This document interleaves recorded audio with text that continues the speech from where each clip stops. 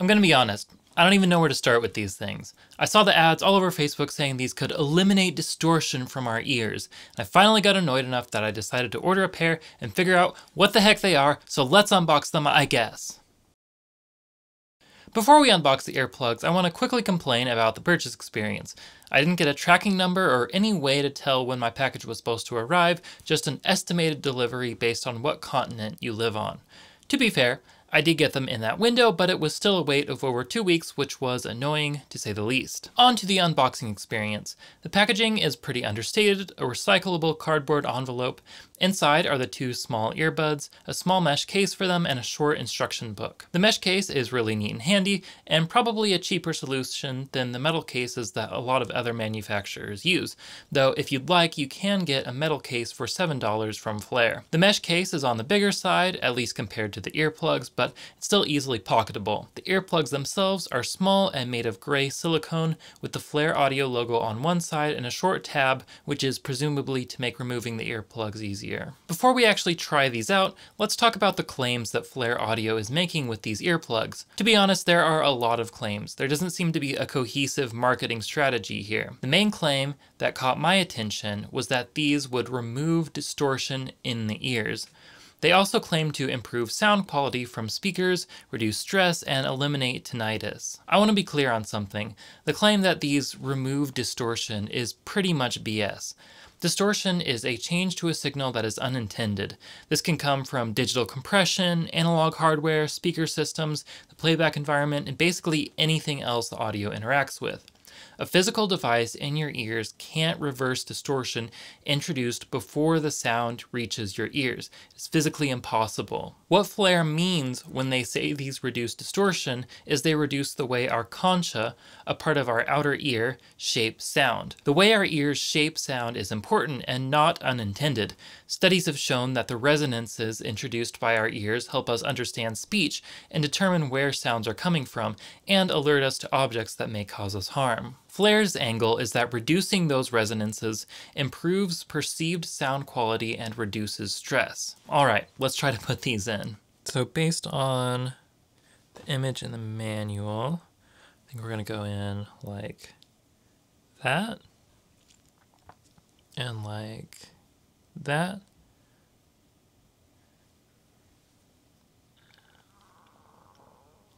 Okay, that doesn't really feel secure, but I guess they're in.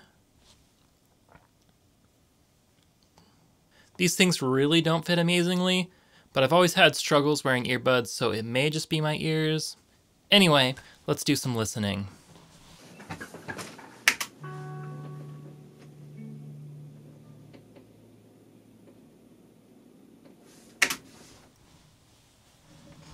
Okay, so I'm back from listening, and I think I've got an idea what these things are doing. Fortunately, the handy booklet, Flair Audio included, has a short chart that backs up what I'm hearing. These earplugs are basically just reducing the amount of higher frequencies that reach our inner ear. That makes sound duller and removes a lot of the life from it. Especially for music, you lose the high-end shimmer like drum cymbals while wearing these.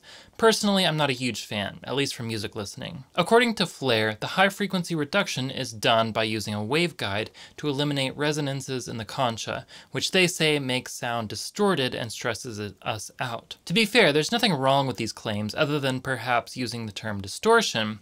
An independent consultancy report by the Institute of Sound and Vibration Research backs up Flair's claims and my observations. The overall level reduction sounded like about 3 to 4 dB, which is a slight decrease for those curious, about 1 click of the volume rocker on your phone. The reduction in specifically the high frequencies was more like 6 to 10 dB, which is about a 50% reduction in volume. Again, the data published by ISVR confirms what I'm hearing. The ISVR report also shows a roughly 5.7 dB reduction in distortion. Again, we're assuming the way our ear naturally shapes sound is distortion here. Also, the ISVR report actually shows how you're supposed to wear these.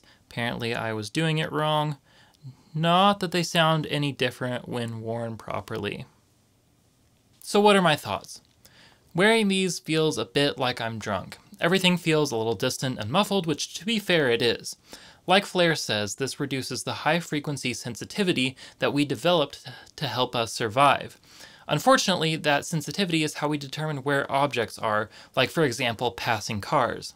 That, in my opinion, makes these earplugs downright dangerous to wear in certain environments like hiking or jogging on the street. Can they reduce stress? Well, if you get stress from noisy environments, they're not a terrible thing to have.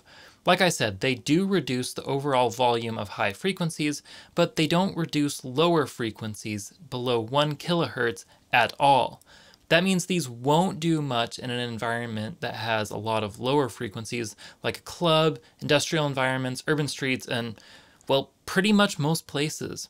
You'd need an actual pair of earplugs that has full spectrum reduction for that. Speaking of your typical broadband earplugs, you can get a really nice pair of those for the same price as the Calmer earbuds. If you're fine with a cheaper option, you can get a pair for less than a third of the price. A pair of earplugs which will not only reduce high frequencies, like the Calmer earplugs, but will reduce all frequencies, presumably which are causing stress as well. They'll also help prevent hearing loss from sound exposure, something that can't be said about the Calmer earplugs. Normal earplugs don't change the way your ear is capturing sound, so your brain can adjust to the lower level without losing intelligibility or a sense of where sounds are coming from. If these existed in a vacuum, well, they'd be really cool and might even be worth recommending.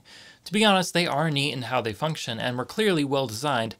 I just don't see what they do that would make them better than a normal pair of earplugs. I think Flair is having those same thoughts.